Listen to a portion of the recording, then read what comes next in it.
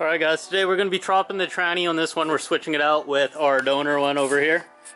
So we're going to quickly go over the steps. First step here, we're going to be taking off the... First disconnect the battery because we're going to be taking off the starter so the positive's still hot. We're going to take off this air intake tube. We'll have two 10 mils. You'll have this little breather line that goes from the valve cover, just take it off here. And that little bolt here, I think it might be a 6 or 7 mil, maybe something like that. But yeah, we'll start with that. And then we'll also, where I recommend starting this project at would be from taking out the axle. The axle nut sometimes can be really difficult, so I would recommend try that first. It is a 36 millimeter, I believe so. It's too dirty, but that's, I believe 36 mil. If you have only standards, inch in 7/16 should convert straight over. So I'm going to take that off, then we'll all jump over and do the axle nuts. Now we got the wheels off of it, the car is jacked up. Next we're going to be taking off the 36 mil axle nut. Usually it has a stake in it if this camera will focus. You'll take a chisel and a hammer, knock that out. See this one, someone's probably changed this, but take that out. I'm going to be using an impact gun. If you don't have one, what you'll have to do is put your wheel back on, but without the center cap. Center cap pushes out from the inside, so you have to knock that out. So the cap is completely off, put the wheel back on, lower it back onto the ground with the jack stands off. Then you could use a socket and a breaker bar, because if you try to do that right now, your wheel's just going to spin. So that's another option for you guys. Took the nut off, so 36 mil, took that one out. Next bolt we're going to be taking out is the lower ball joint. This one had a cotter pin in it.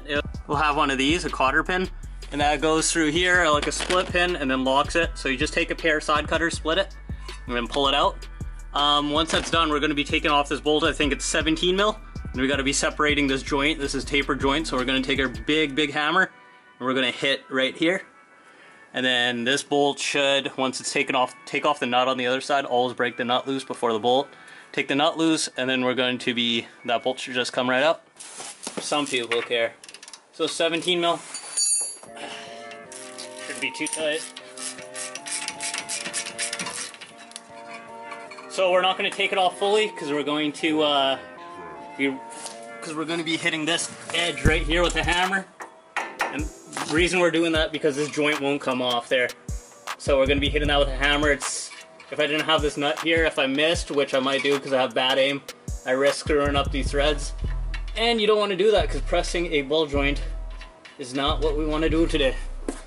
Let's also take off the shock fork, like I said. You guys are probably in frame, probably in not.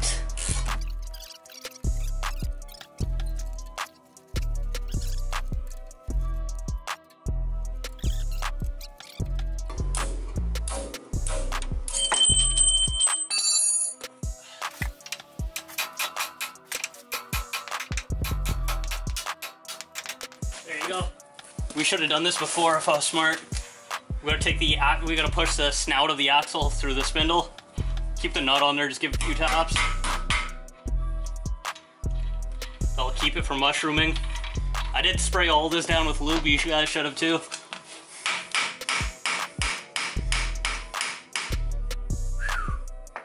That's gonna be a nightmare. I got that gosh darn axle nut out. Well, the nut was fine, it was getting the axle out of that spindle, so ended up just having to, you see the puddle underneath it, just spraying it with lube, tap, tap, tap, spraying it with lube, repeating that process a lot. Make sure to take a wire brush afterwards and anti-seize it. I did screw up the nut, but I didn't screw up the axle, so I just gotta grab another nut. Actually, I got another axle in stock, surprise. I actually have that in stock. Before we separate the axle from the tranny, I'll show you how to do that on this tranny. You would want to drain the fluid first. So right here is a drain plug. Actually a bolt, it just takes a 3/8 drive. So the same drive that your socket is. Caution, this bolt is going to be tight. So you put your socket on there, you might need a pipe on this and it's going to break loose. And you'll definitely hear break loose. By the magic of YouTube, my bolt is already loose. So put your catch pan underneath here.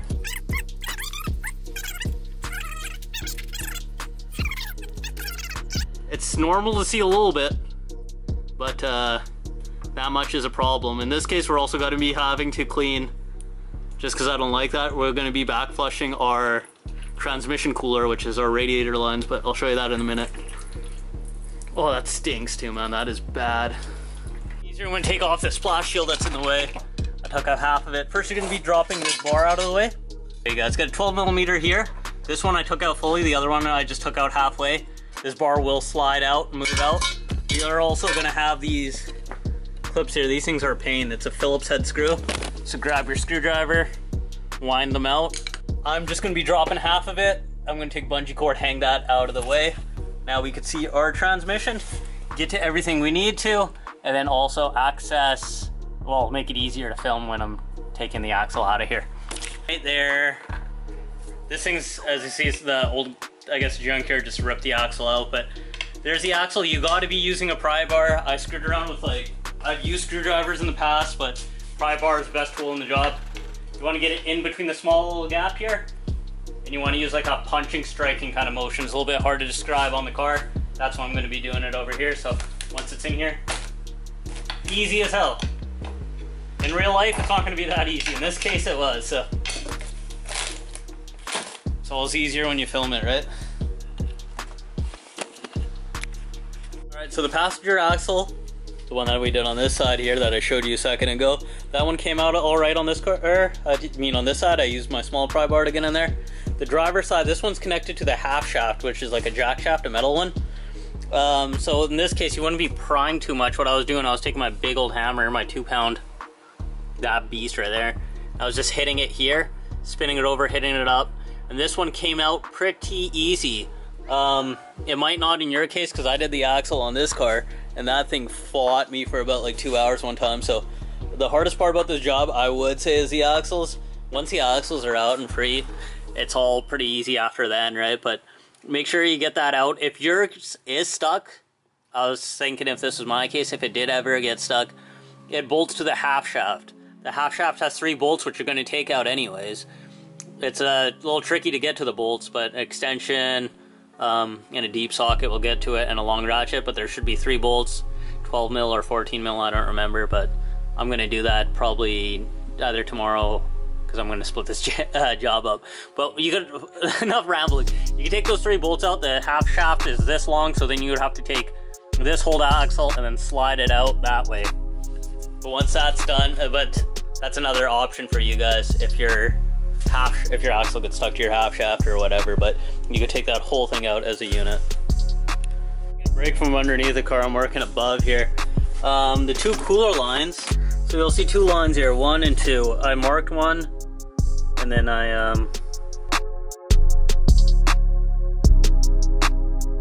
step I went up here, disconnected the starter. It should be 2 14mm, one up top, one there.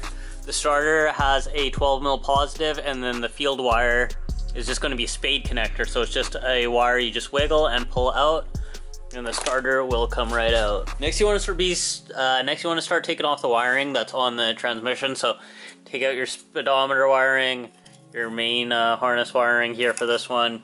You're going to have also other shift solenoids as well, and then 2 below. So take off the wires, unclip them, and then there'll be also little tabs like as you see on this junkyard one. I'd recommend, that's a plastic tab, they'll usually end up breaking. Just take off the 10mm instead. That way you'll have a cleaner result at the end of this, instead of having broken wires and then zip tying it to them. So up underneath the car you'll have the inspection plate cover, which has 1 17mm, then 1, 2, 3 10mm bolts. Be those guys right there. For the 10mm bolts, don't use a wrench. Don't use a wrench like this, a 12-pointer wrench. You're better off using a socket on that, like a 6-point socket. 6-point socket like this. I'll grab those bolts. For some reason, my wrench was really rounding those bolts, so definitely recommend use a socket instead of a wrench on those.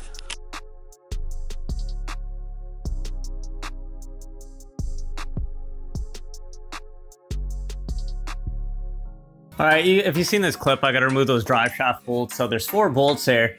The 2 on the bottom you can get to, the 2 on the top you'll have to get to. I'll explain that in a way here. The bolts, so these are the only specialty style fastener. It's a 12-point bolt, so you need a 12-point socket to remove this. I don't have any in my house here, so what I did is I used a box end wrench, the box end side of it, that's got a 12-point, and then I used a hammer just to hit on my wrench there to break it loose. After I get the two bottom ones to spin over the drive shaft, this is where you want to be safe here. Where we dropped the transmission linkage in the clip before this, the linkage was in park, so you'll have to put it into neutral. You'll know from going for park to neutral, it'll be 2 spots down, so it'll go reverse and neutral. So click it down 2 spots, and then the vehicle will be in neutral and you're able to spin the drive shaft. Be careful here, there's a chance that the rear wheels could push on this one. So again, be double, triple careful here, but in this type of vehicle, it won't due to the way this all-wheel drive setup is set up. But this is where you want to be careful anyways. But here I put a pry bar in between. I use a long screwdriver to put it in the drive shaft there between that hole and just spin it over so it could access the other 2 bolts. If it's too hard, you're either not in neutral or it's moving the rear end. You might be, if this is happening to you, you can jack up the rear end and then spin it from there. But this is what I did. But again, be 100% careful doing this stuff because you can injure yourself if you do this wrong. Going this way, you'll have 2 up top.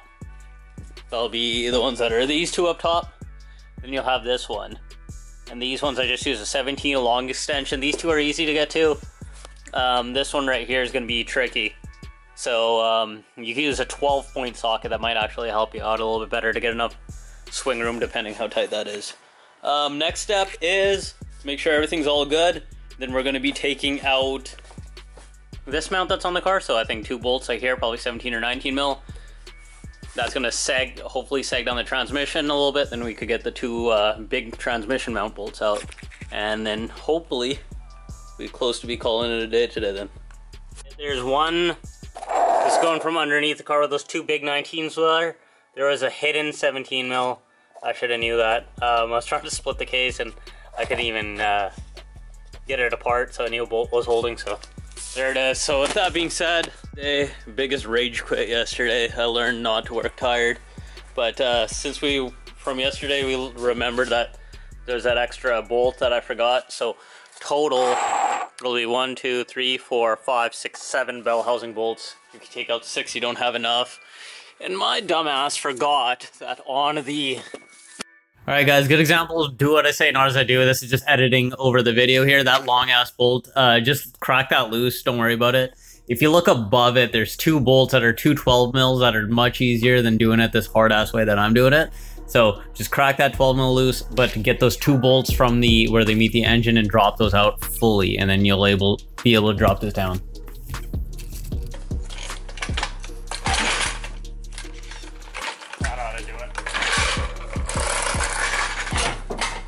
Okay, watch your feet. You piece of shit is out. Right there, buddy. Right there. Everything's in it, battery's tight, fluid's in. Moment of truth. Let's see. Let's see if she go into gear.